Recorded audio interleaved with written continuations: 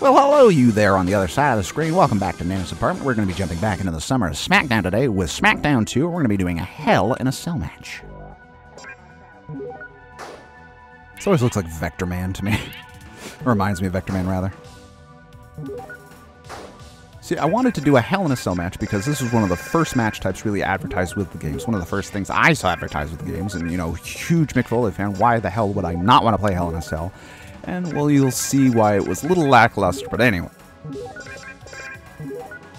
I wanted to do this with Cactus Jack, but my memory card's broken. You have to do, like, practically a full season to unlock them, and I was like, not gonna try and figure out the logistics of that right now. We'll just feature Mick Foley as Mankind. It's the same dude, doesn't really matter. Doodle-o, pun intended. One cell, is this on? Same thing, I wanted to fight for the title, but I can't really change any titles around without a memory card, so we'll just have Triple H as is. Doesn't really matter. He just have the title over his shoulder, which we've seen before with the tag team matchup here on the Summer Smackdown with the Hardy Boys.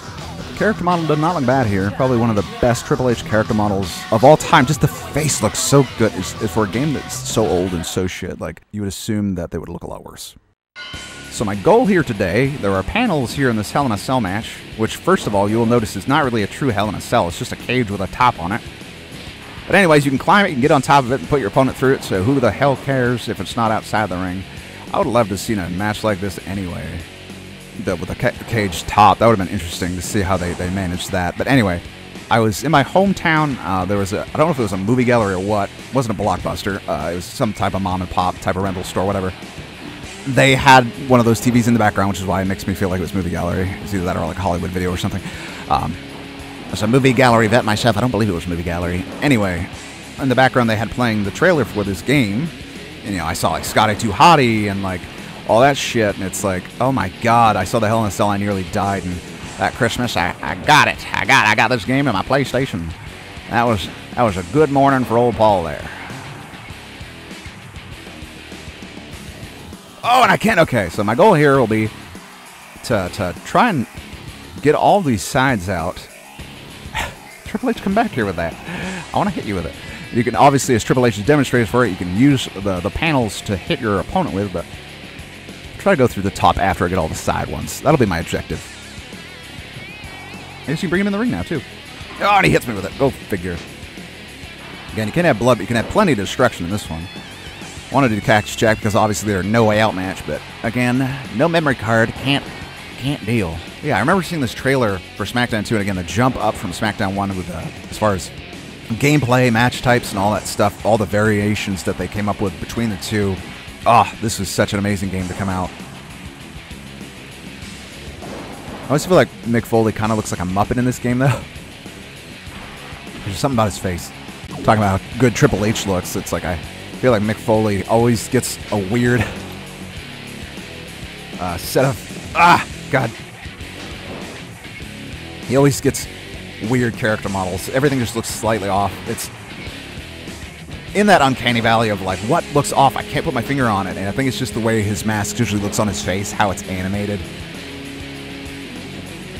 I don't want to do that. I think you have to strong grapple them through the cage. That's 2. I think there are 4, I believe. Yeah, 1, 2, 3, 4. Okay. Well. No. That's 3. See if we can throw them off through the announce table or something like that. Again, like all the original SmackDown 1 gameplays, SmackDown 1 and 2, Nana's Apartment, I want to win, but if I do not, it is okay. I do not go into this match expecting to win. I just want to highlight some of the features. That's it. Obviously, you want Mick Foley to win because we're a Foley mark here on Nana's Apartment, but whatever. If you look at Foley's character models through the years, the one that always jumps out is WWF Attitude, just because it's something weird. I think it's his legs. See if I can break it myself. I cannot. Ah, God. Get away. Does he animate the mandible claw in this? I'm not sure. That's the thing. Ugh. Pile driver. Of course he's fucking... How did... I'm trying to figure out how... Triple H sailed through that, yeeted himself through the first one. I can't manage to do it. I feel like there's some bend to the animation here. It's just, it looks like shit, but...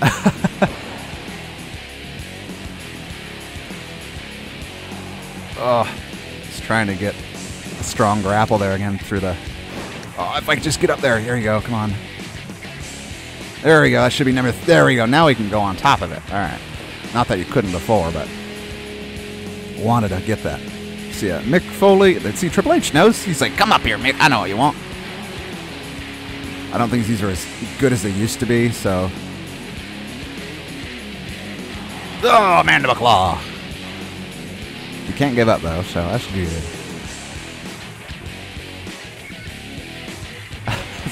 He's got to put me through the top. You watch it, which is fine because it's Foley. So, if you're anyone getting put through the top of the cell by your opponent, is he going to be a pedigree, though? Oh, you have to be like dead center, too, which is the funny... Can he pin me on top of the cell? I know he pinned Jericho that way. I believe.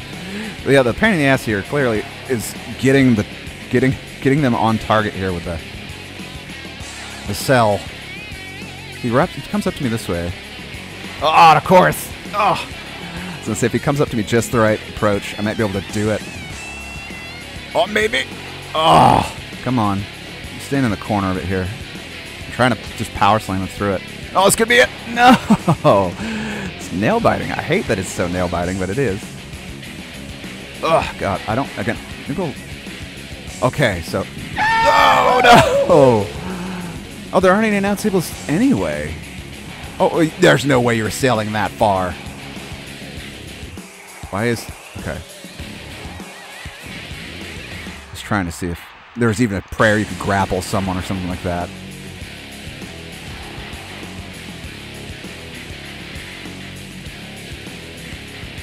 Yeah, so if he goes... If you just do that...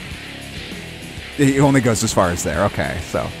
You can't put him through the damn announce table. He just pauses there. I don't know why he's pausing there. It's like a broken thing. I feel like this is a glitch. Yeah, I couldn't move. That's weird. Triple H just taunting me. Get over here, you putz. We're going through this damn thing. Yeah, that's right. Taunt him. Get that finisher up. He does slowly do it. Ugh. Nope. No. There we go. Oh, dead center, not even. What? Pile driver through it. Power. Oh, we'll do that. We'll power bomb him through it. There's no way that will not work. Ah, no. Stop. Oh, that looks perfect. Oh. I think it's a down grapple. No. Oh, well, that did it. Whatever the hell. Count it. No. I'm doing a 1 count on Triple H after going through the top of the cell. Whatever the hell move we did. Power. That's what I was going for. Oh, Mandible Claw will take him down for a rest. Taking Triple H out of this gameplay. We'll call it good night. There we go. 7 minutes 16. Hell in a Cell for SmackDown 2. Call that one a day and put it in the books. Mick Foley's walking away here with his career still intact, and he's having a nice day. Ladies and gentlemen, we thank you for joining us here in Nana's apartment for this feature of the Hell in a Cell on SmackDown 2, and we will see you next time.